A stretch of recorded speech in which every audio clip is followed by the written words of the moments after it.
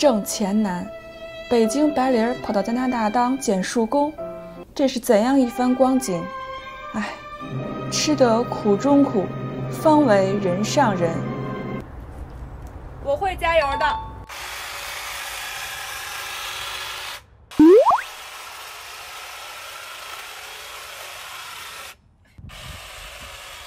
哎，我这个腕子都快扭下来了。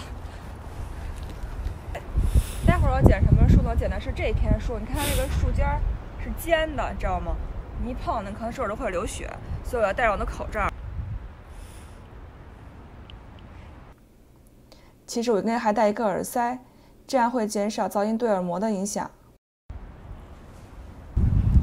那咱们继续。当个剪树工真是不容易啊！我们要体谅每一个做 labor 工的人，不是吗？大家都是靠自己的双手辛苦挣钱的，对不对？好啦，静香剪树工作室继续开工。建议这个不近视的人呀，也是要戴眼镜剪这种树叶的比较锋利的树。Hello， 大家好，我是静香。刚才我剪的这片树呢，其实就是我自己家的这个前院。我们来算一下账，为什么我们要自己来剪这个树？我买的这个剪树这个 trimmer 呢，是要300加币。但是如果要请一个剪树工来专门剪这片树呢，可能就需要600加币了。那么请一个人的话，可以买到2个那个 trimmer， 那我不如自己干呀。那以后可能第2年我还可以用，对不对？那请一次这个剪树工就要600加币，哪个划算啊？当然，如果你家很有钱啊，不交点钱那没事儿，你自己省心省力，人剪得还好看还专业，对不对？那自己家如果自己打理呢，也是挺有乐趣的，是不是？毕竟你是自己在装饰自己的这个花园嘛。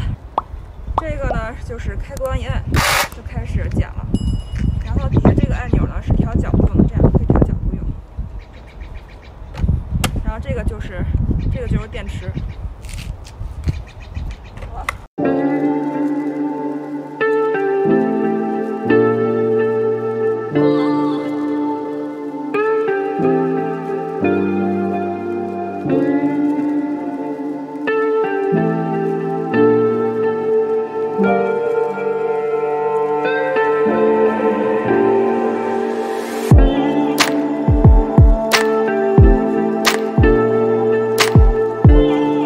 剪树虽然辛苦，但是剪掉枝叶的那个刹那，真是特别的爽，就好像把烦心事儿都剪掉了。我买的这个 hedge trimmer 和我的剪草机是一个牌子的，电池和剪草机可以通用。这个电池容量很大，具有类似汽油的动力，双钢刀片可提供1英寸的切割能力。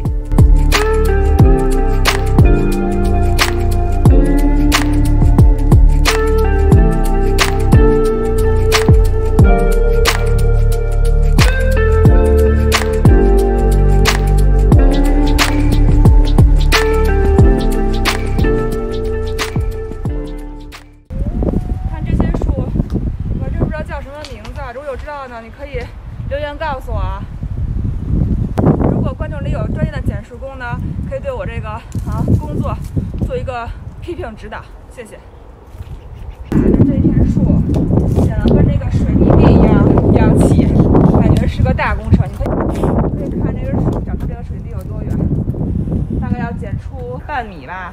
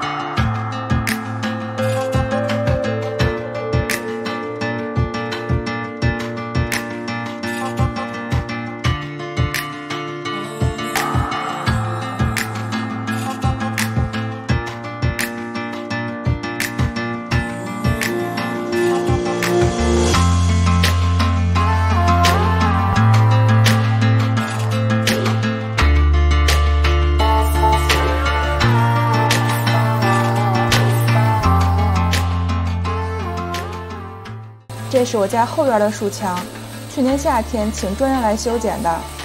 他们还会帮你收拾剪掉的树叶，并运到附近的垃圾场扔掉。这样剪一次要500加币。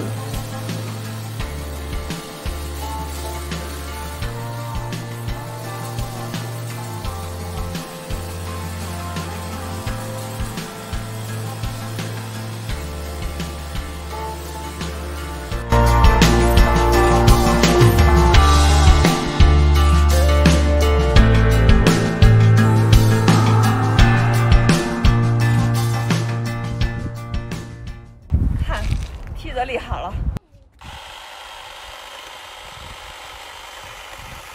把我们刚才剪的树叶都给放在这个箱子里。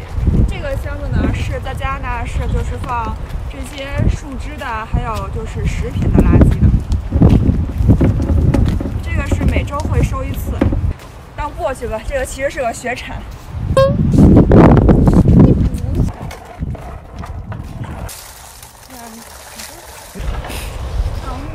把这边的也扫一下。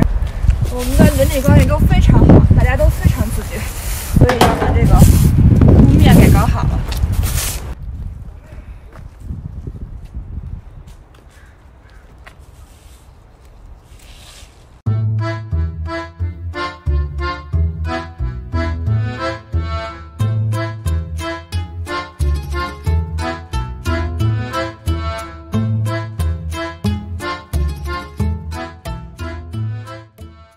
好啦，你觉得加拿大的生活是不是特别的丰富多彩啊？如果这是你想要的生活呢，欢迎你来加拿大。如果你比较懒的话呢，住公寓或者是 townhouse 呢，你就不需要这样打理花园了，也比较方便。但如果你是住的 house 呢，那你就需要勤快一点了。当然，你也可以雇人来帮你整理花园，但是自己亲自整理花园呢，其实也是一种乐趣。很多加拿大老人也是这么做的。岁月静好，环看静香。我是静香，为您分享北美生活心得和实用信息。喜欢我的视频呢，就请点赞、订阅我并打开通知小铃铛吧。我们下期见啦！